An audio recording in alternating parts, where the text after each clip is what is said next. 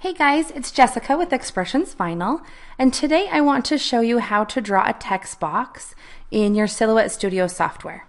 So the first thing I'm going to do is go over here to my text and click on that A, and I am going to type in hello. And then of course I'm going to change my font.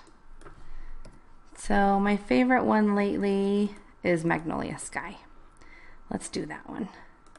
Okay, and then you can see that I've got some lines intersecting here. So I'm going to weld those together so it's all one piece.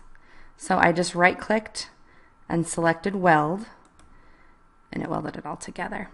Okay, now I'm going to adjust my size. So I'm going to make it a little bigger. Zoom out a little bit so we can see. And then I'm going to go up here to draw a rectangle, and I'm going to left click on that. Then I'm going to come over here and I'm going to left click and I'm going to drag. So I'm holding my button down on my mouse and I'm dragging it across, and then I'm going to let it go.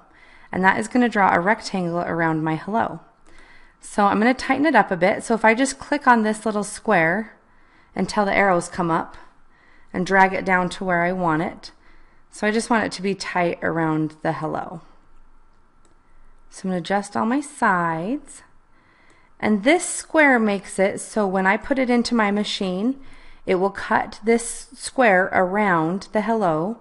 And then if my vinyl happens to go a little bit askew in my machine and is crooked, I will still have a nice square around my letters that I can trim off, and I'll still have a nice square piece that when I'm adhering it to something, I'll have a straight bottom and a straight top that I can line it up on my project with. So I'm just gonna grab them all and put them up here in the corner. So then when I go to cut, I'm not gonna waste a bunch of vinyl. So that is how you draw a weeding box around your text. So it'll make it a lot easier to weed after I cut it out in vinyl. Thanks for watching.